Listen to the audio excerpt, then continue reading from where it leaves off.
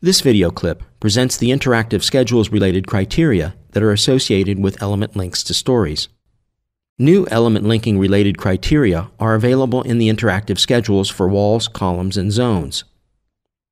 Let's display the criteria panel of the Scheme Settings dialog. Let's set the element type to wall and click the Add button.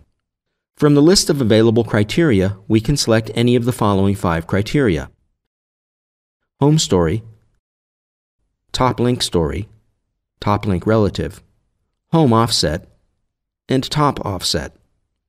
Please have a look at the other video clip for detailed explanation of each criterion. These criteria are available for both element schedules and component schedules.